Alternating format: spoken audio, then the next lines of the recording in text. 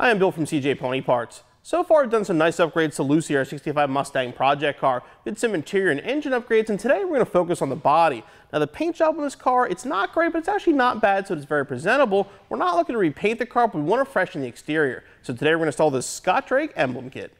Scott Drake offers these complete emblem kits for a variety of early Mustangs, and this one here is going to fit your 65 through 66 Coupe convertible with a V8. It includes die-cast emblems, new 289 emblems, the new running horses for the side, the Mustang logos for the fenders, as well as the Ford letters for the hood. Also included are the necessary tube nuts for installation.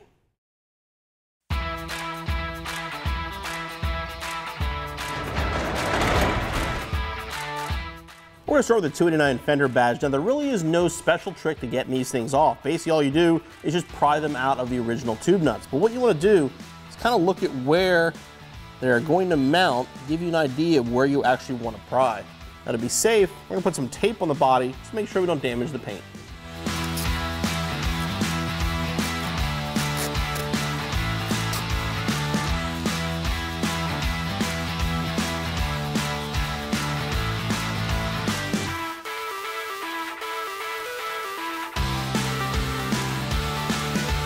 I found a plastic pry bar is best for this. Just kind of get underneath and sort of twist. You see it'll start giving way a little bit.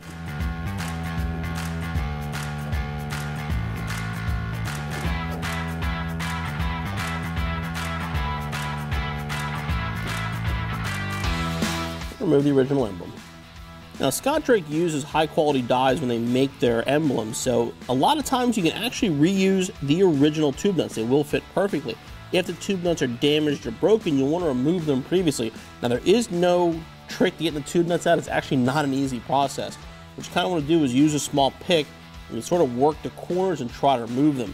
Now, a lot of times, in the case of our car, actually the tube nuts you can see were painted over, which can make it even worse. So we have to be careful with this, because if there's body filler or paint, you can actually chip it very easily.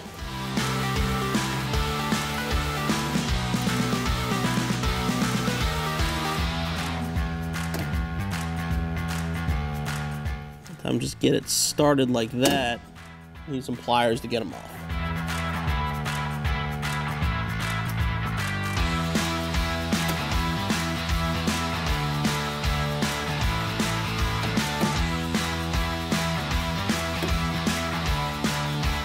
Grab the replacement tube nuts, basically just push them in the holes.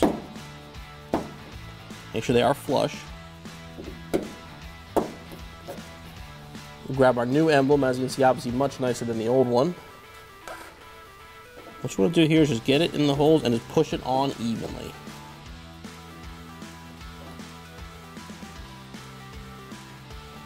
That's all there is to it.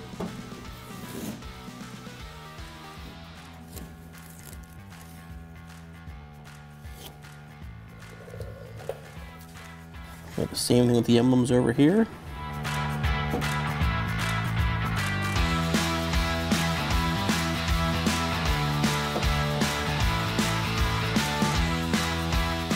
This one is the easiest probably to break. This one's a little tricky.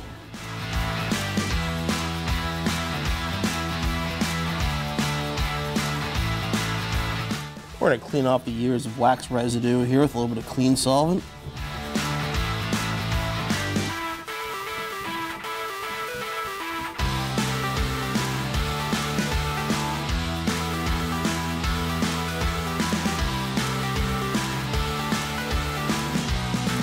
In the case of this, the tube nuts are actually still fine. I'm going to reuse them, but our tail's actually missing one, so we're going to install one new one in the tail section here.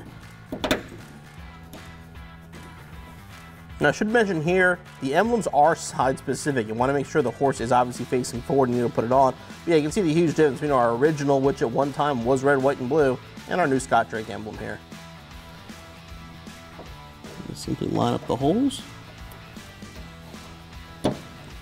and press it on.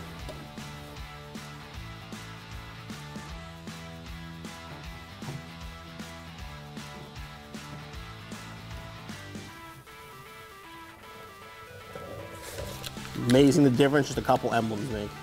We'll move on to the hood letters now. Again, same process.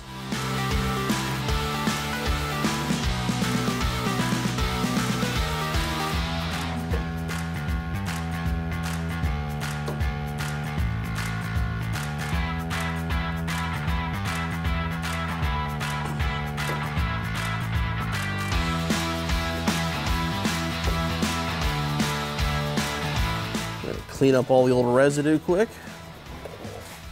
This letter's got one bad tube nut on it, so we're going to replace this one here.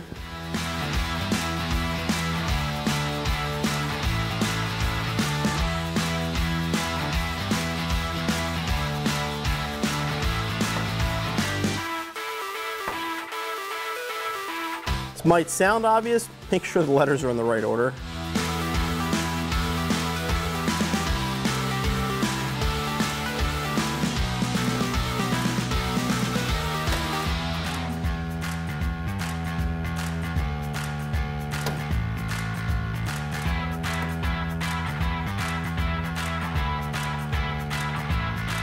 And repeat the process with the passenger side fender emblems, and your installation's finished.